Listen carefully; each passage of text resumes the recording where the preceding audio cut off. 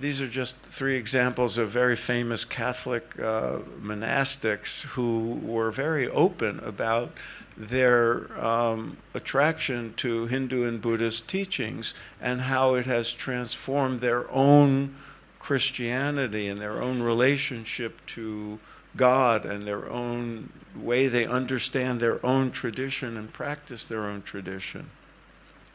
There are Jews similarly, rabbis. I have a friend who's an Advaita rabbi. He's an initiate in the Ramakrishna order, and he's a rabbi. And this phenomenon of Americans reevaluating their own religious tradition in the light of what they've learned about spirituality from Vedanta and yoga and gurus is a very important development, and I suspect it's going to change the nature of the dominant Western religions over time. You could see it already happening in the West. It's in America. I won't go into detail, but it's fascinating. And one of the reasons for that is the universality of Sanatana Dharma.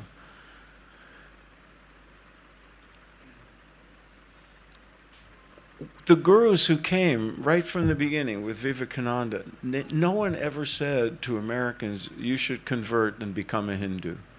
It was just not, it was unthinkable. It was not part of the mission. It was not part of the job description. It was, I mean, Vivekananda was explicit about that. You know, and so is every other guru who came. You know, I'm not asking you to be a Hindu. I'm teaching you something. These are universal teachings. You can apply them to your life, whether you're a Christian or a Jew. I hope they'll make you a better Christian or a better Jew or a better Muslim.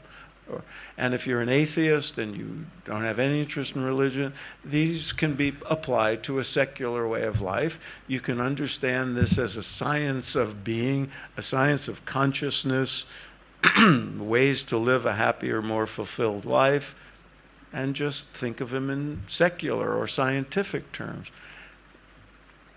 And that's what happened. People in America said they applied it to their own way of life. If they wanted better health, then yoga was a health practice.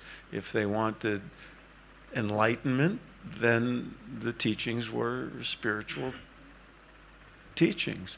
If they wanted to have a clearer mind, then they were silencing their mind with yoga. They were versatile teachings and still are, and they've been applied in this kind of universal way. But I want to single out one source of transmission because A, it's fun, and B, it was so real, so very important. When Ravi Shankar came to the West in 1956, he was embraced by classical music fans who found some value in Indian classical music. Then certain jazz artists became enamored by Indian music, and many of them became yogis. And John Coltrane became a great yoga practitioner, meditator, and his wife, after he died, became a Swami and had her own ashram. But then there was this meeting of Indian music and rock and roll. And when George Harrison of the Beatles discovered the sitar, I'm getting head nods from people of a certain age. Younger people may not remember. But when George discovered the sitar, he said, oh, I love this sound, I want to know more. So being one of the foremost famous entertainers on the planet, he was able to get the best teacher possible, and he went to Ravi Shankar, and Ravi Shankar said, come to India, and I'll teach you the sitar. But one of the great things about Ravi Shankar was he recognized that when he became famous in the West, he was not just a musician, he was an exponent of Sanatana Dharma. And he understood that the deep spiritual underpinnings of the classical music should be explained, and people should appreciate it.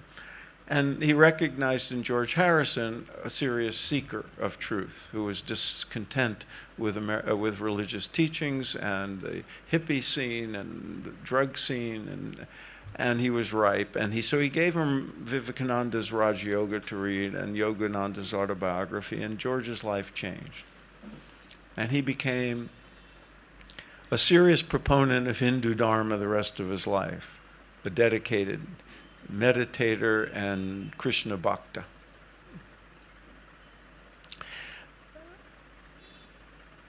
And he started to think, well, all these books say I should have a meditation practice, so at the first opportunity I'm going to try to learn one. And the opportunity came in August of 1967 when Maharishi Mahesh Yogi was lecturing in London. He had just started to get a little fame among young people, and the Beatles went to meet him. And that meeting changed the world. It was the relationship of East and West exploded in the public mind at that time.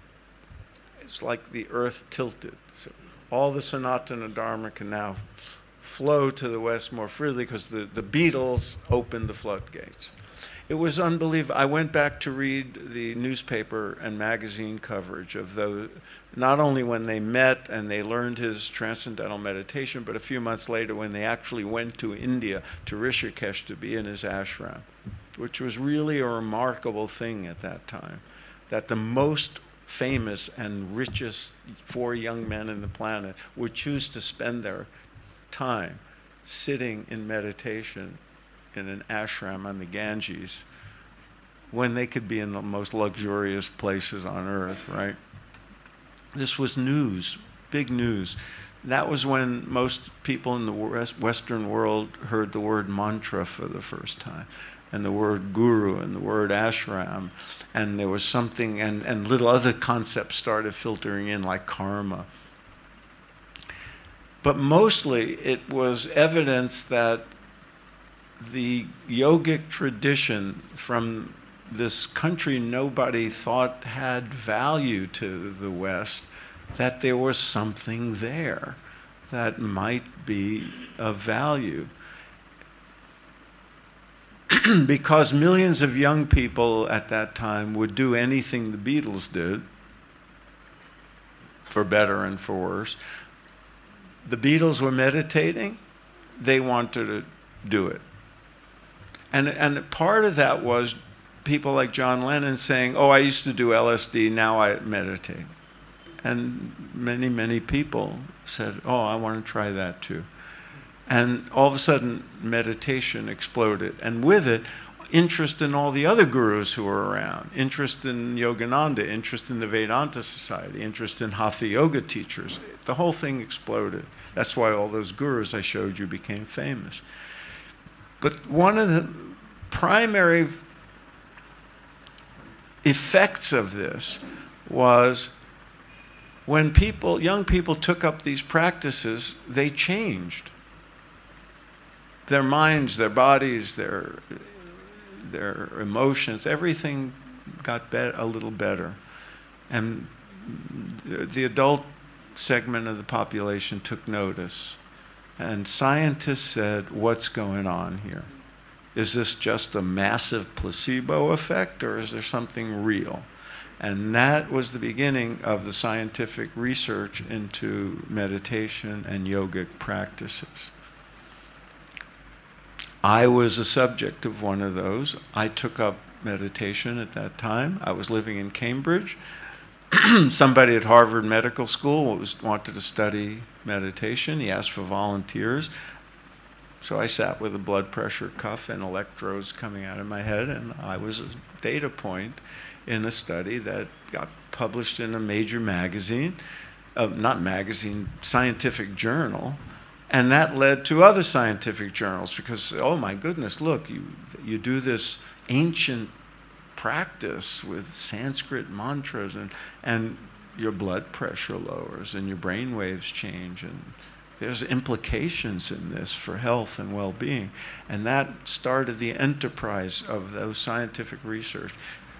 The end result was that all the aspects of Sanatana Dharma, not just meditation, but all the other yogic practices and the ideas behind them, the core philosophy, started to be taken seriously. And within a few years, instead of meditation being something rock musicians and hippies did, you had Clint Eastwood on television talking about how he meditates and how it's helped his life. And now you have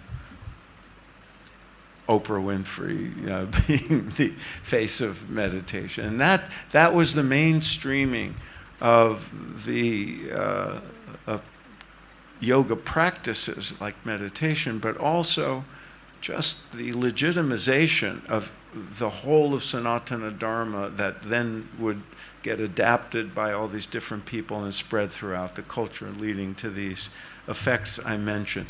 And it took on different forms, because you know how diverse the set of teachings are, and different aspects of it somehow caught on at different times.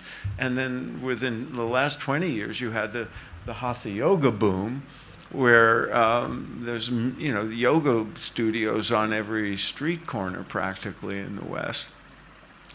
And there's a downside to this, because now we have the danger that yoga has become synonymous with physical fitness and just asana practice.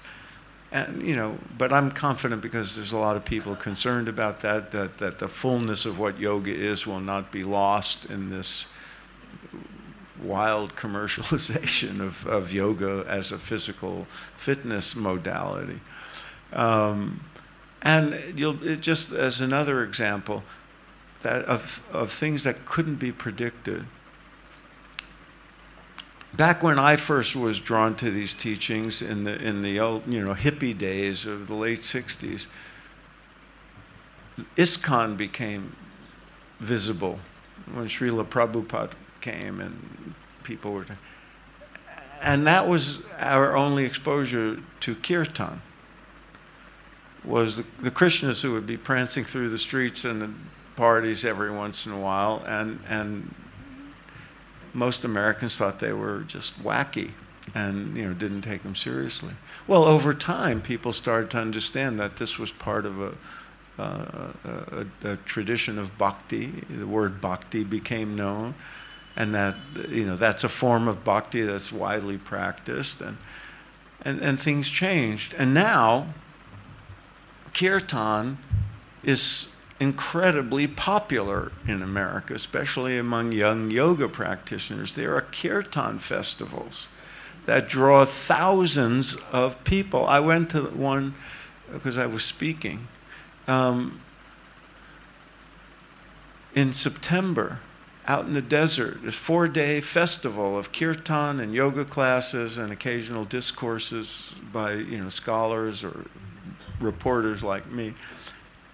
There were 3,000 people there. Just kirtan celebration. And it's this interesting East-West mix, because there are now kirtanwalas who are very famous and making money, in concert halls. 10, 20 years ago, those same people were just, doing kirtan with their little sangha, doing 10 people, and now they're, they sell out, auditoriums. But the ones who are most famous are true to the use of mantra. They don't mess with that. They understand the value of the Sanskrit and that. But they'll change the musicality. They'll bring in Western rhythms, Western musicians, electric bass, whatever it is. And this is a serious developing art form and spiritual practice now in America. It's a phenomenal thing. There's even hip-hop. People doing hip-hop Puranas, and And now there's another development, and I just want to sort of highlight this. This is just outside LA. There are mandirs all around the country because one of the new sources of transmission of Sanatana Dharma are people like you who've moved to America. We have Hindu Americans. Miss America is a Hindu. The last six winners of the National Spelling Bee contest, young boys and girls of Indian origin, born in America. People now, their understanding of what the Hindu Dharma is changes because, you know, maybe their doctor is named Patel, or, you know, their kid goes to class and comes home with Joey and Shirley and Ravi, you know, and this is American life, and they learn things that overcome, you know, centuries of misinformation and misconception just because, you know, their coworker is a Hindu, and they say, what is this Diwali? What is that? What are all these gods? Do you really worship monkeys? You know, and minds are changed and attitudes change because, you know, Americas are open, and in that way, more people become familiar with the Hindu Dharma, and relations change, and sometimes people change their own ideas about spirituality and so forth. And as time goes by, some of those Hindu immigrants will